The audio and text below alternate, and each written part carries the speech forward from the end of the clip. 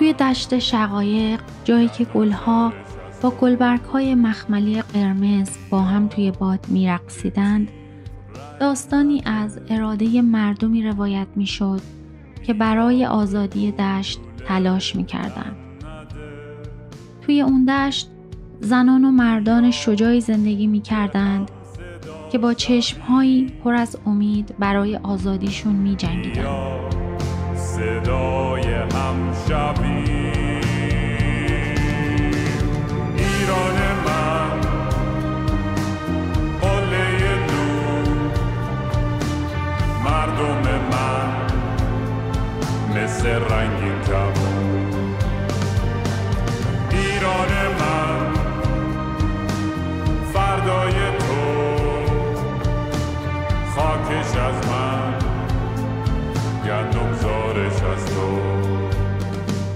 بیا به مرگ تن نده،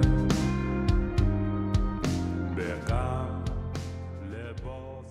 داستان این مردم مثل یک سفر پر از رنج بود. سفری که به خاطرش دل مادرهای دشت شقایق خون شده بود. ولی با این حال از شجاعت اونها چیزی کم نمی کرد. اونها تو سیاه‌ترین لحظه ها کنار هم بودن.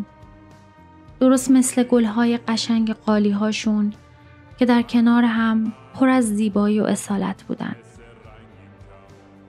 با وجود همه غم‌ها، قهرمانان دشت شقایق هر روز با اراده‌ای خستگی ناپذیر برای زن، زندگی، آزادی دوباره شروع می‌کردند. حتی به قیمت فدا کردن جونهاشون و چشماشون. حالا خیلی از شقایق‌های زیبای دشت دیگه بین ما نیستند. ولی اونهایی که موندن به یادشون آزادی رو با چشمهاشون فریاد میزنن. هرچند که چشمها رنگ خون گرفته، ولی صدای چشمها از هر فریادی بلندتره. صدا بزن آزادی را، بخون تا زمستون سر بیاد.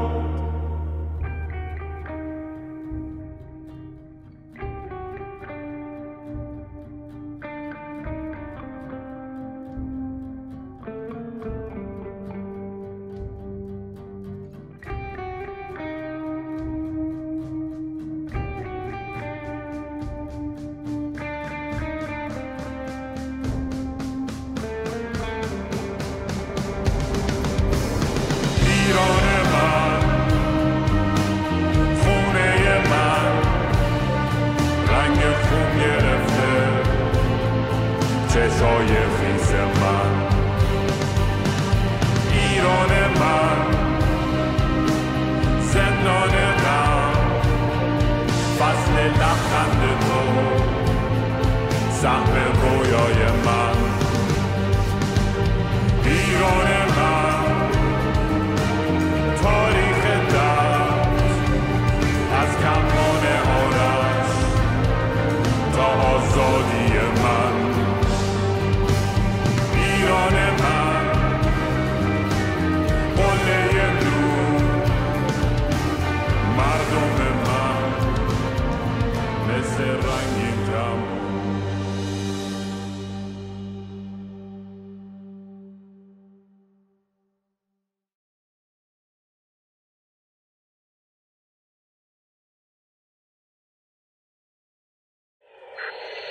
Black Space by Afatasi the artist.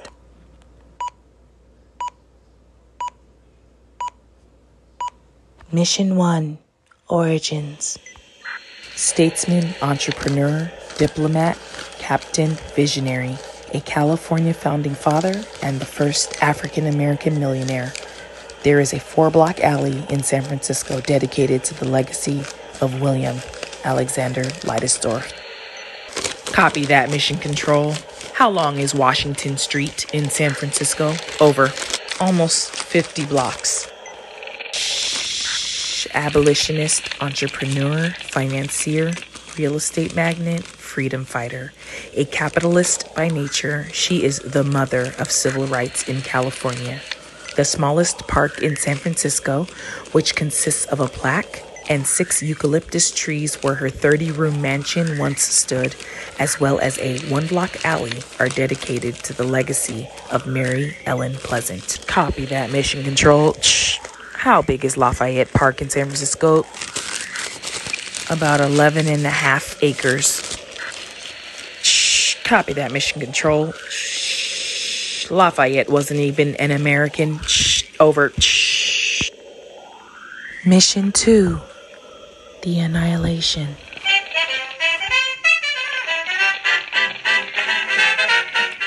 In 1949, President Truman passed the Housing Act, which authorized the demolition of urban neighborhoods considered slums.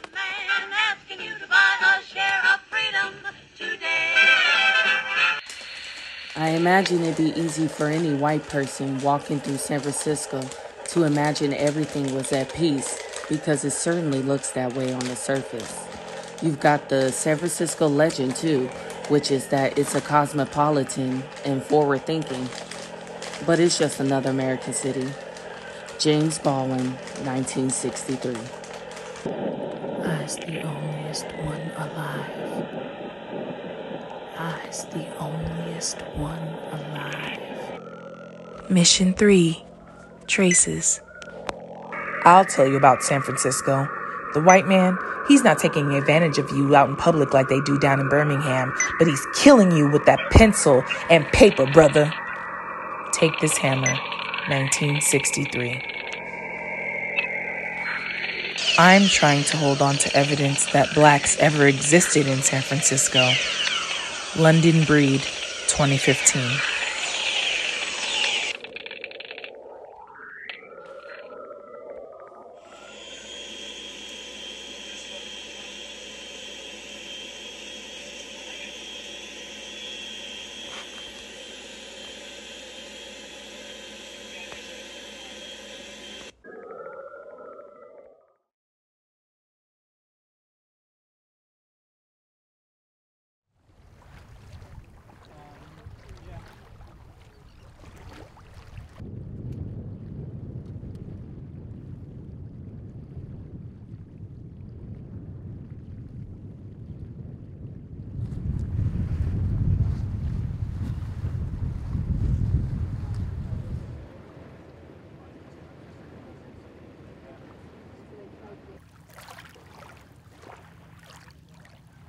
The San Francisco Bay was once home to a thriving Chinese shrimp fishery. In the late 19th century, more than 26 Chinese shrimp camps ringed the bay, exporting over 3 million pounds of dried shrimp a year to Asia. But by the mid-20th century, discriminatory laws effectively shut down the Chinese shrimp fishing industry. Today, only the vestiges of one site remains. Artist Rene, herself an immigrant, developed the project Chinese Whispers Bay Chronicles to retrace this forgotten history of a forgotten immigrant community. Using today's technology to capture traces of the past, a team of artists, historical ecologists, and cultural experts set sail on the National Park Service's replica 19th century junk, the Grace Kwan, to former Chinese shrimping sites around San Francisco Bay. Ranger John Muir, who led the building of the Grace Kwan, was our skipper. The Bay Chronicles voyage began at China Camp, the only remaining shrimp campsite on San Francisco Bay today. In the 1880s, China Camp was a bustling village with nearly 500 residents. Frank Kwan, China Camp's only remaining resident, joined us on the sail. We sailed east across San Pablo Bay to Richmond.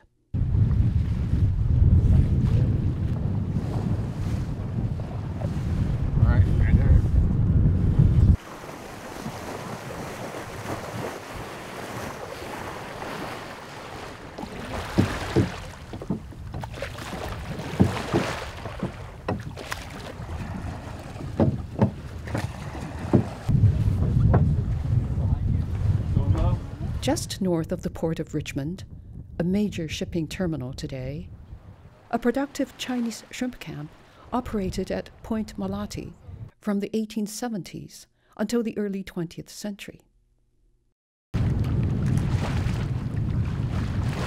We wanted to capture not only the sights, but the sounds of the voyage.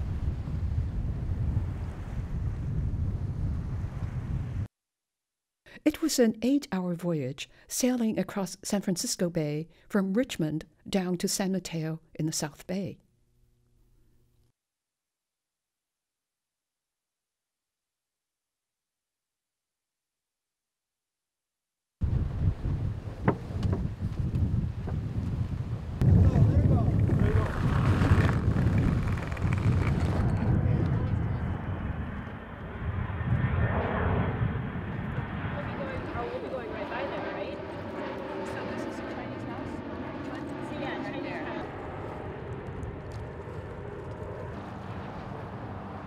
Sailing south to the mid-peninsula marshlands was full of contrasts.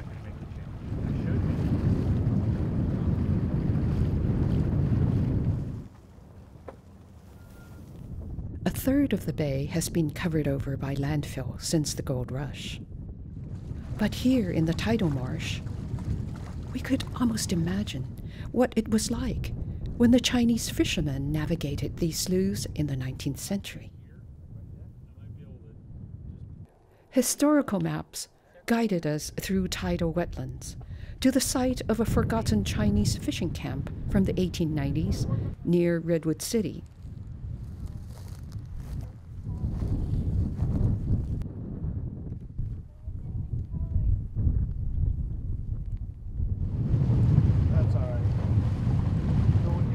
From Redwood City, we began our return sail. We stopped at Point San Bruno to look for the former site of a sizable Chinese fishing village that was here in the late 19th century. 3 feet, I know. I'm sure it looked completely different back then, huh? Oh, yeah. And we looked at all not really. I don't think. all the Cut pampas out the grass. put out the buildings, of Well, course. yeah. This is one of the larger camps, as far as I can read. Yeah. Frank brought an offering for the fishermen who once fished here. All right. Okay. Thank you so much. Okay.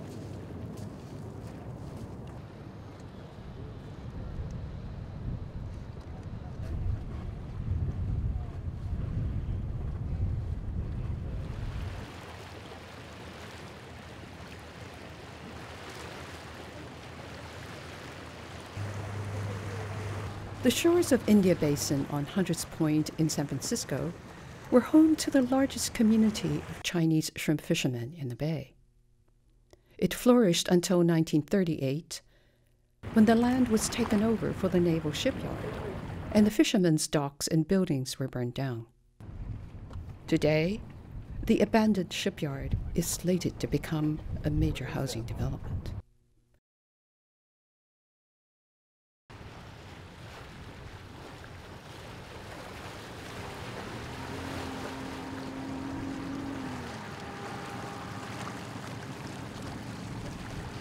The shorescape changed as we headed toward the city and the Golden Gate.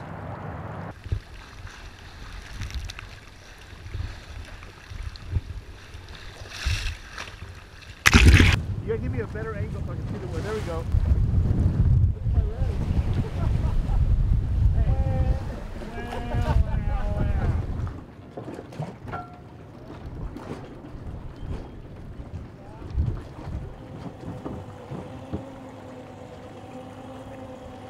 Coming full circle around, we sailed from San Francisco back up to China Camp.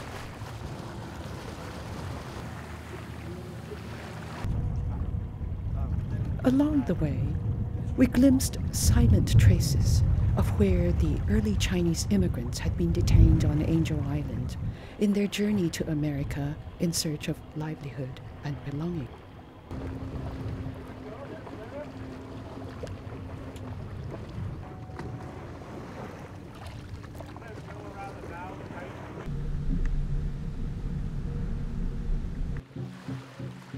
Landing at China Camp Village was like a homecoming after our voyage on the bay.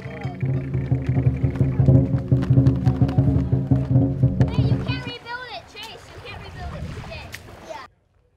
We can't recreate 150 years of erased history. But in retracing this forgotten history, we can only reimagine, and most importantly, retell the story of Chinese shrimp fishing in San Francisco Bay, and honor the memory of an immigrant community which had enriched the vibrancy of the San Francisco Bay region.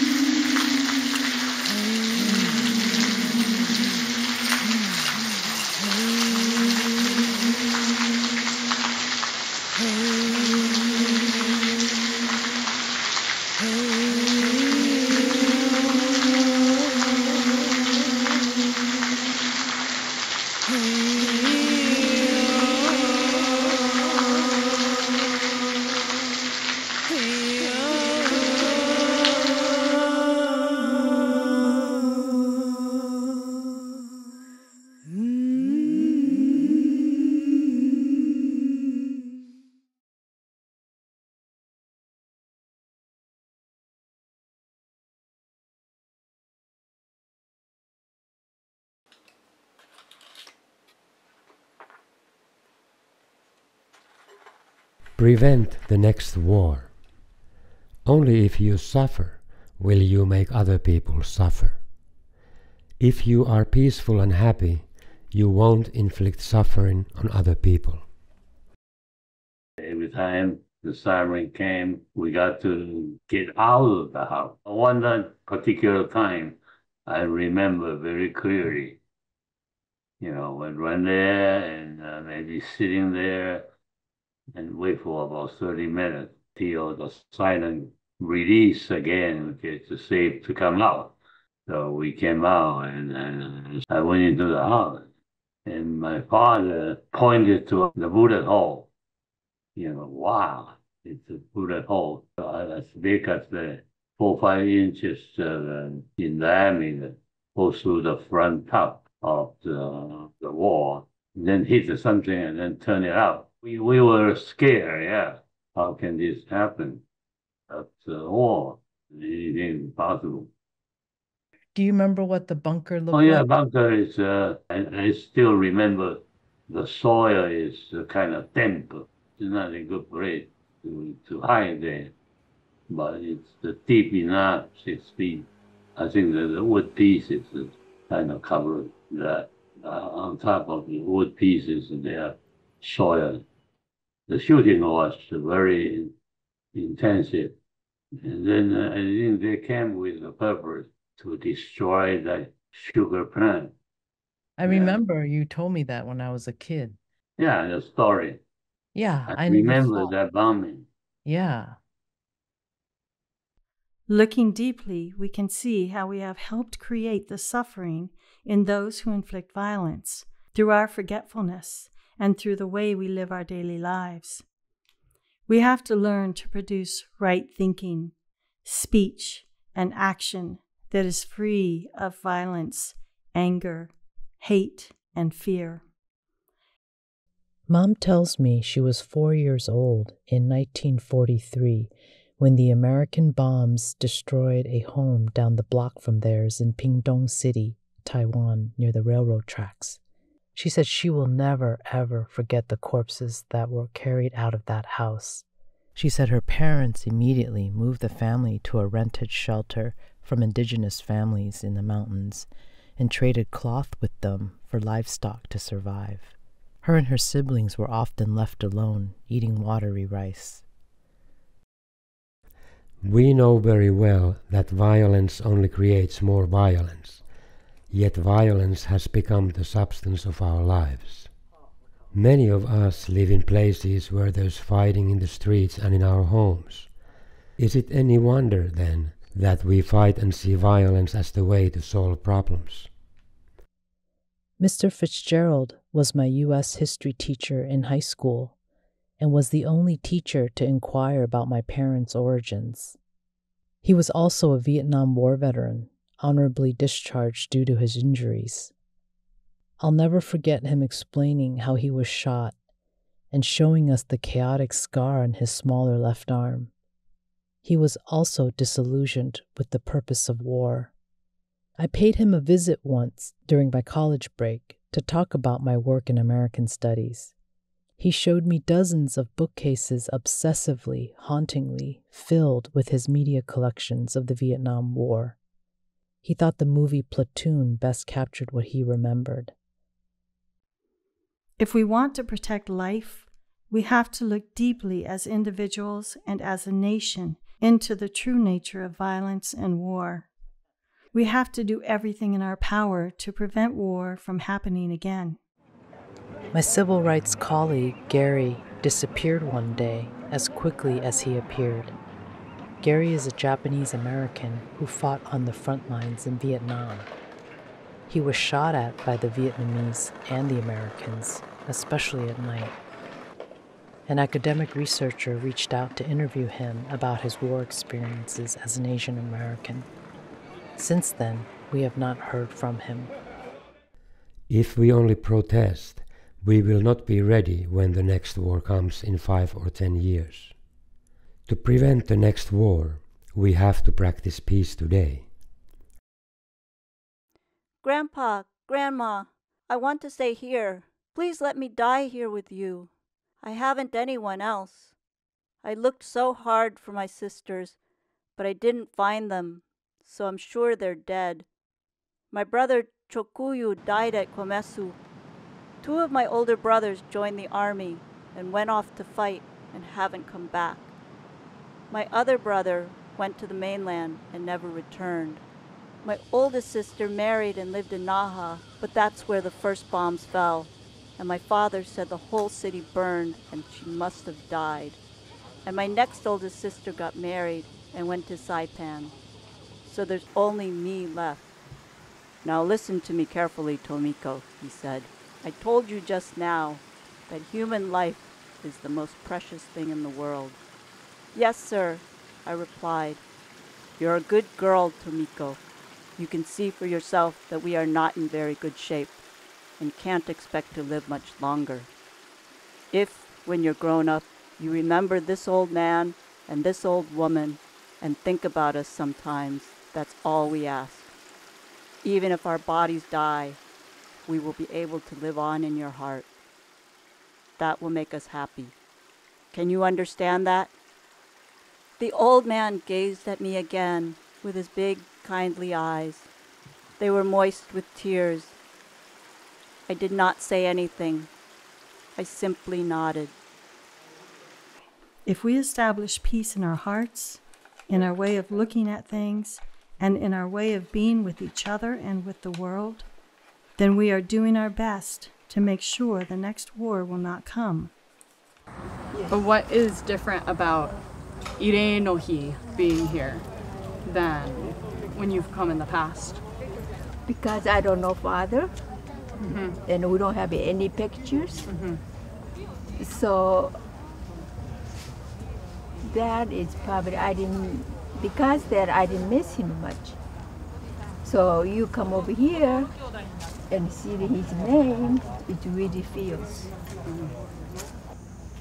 And he died in July. My younger sister was born in November. So my mother during the war, my mother was still pregnant too, with the 5 kids. I brought, towel and water. I make it wet, I wipe it off. Hi, Father, I'm here. And I hope you sleep in peace. Then we pray, and I will always, thank you for watch over us and family and everybody.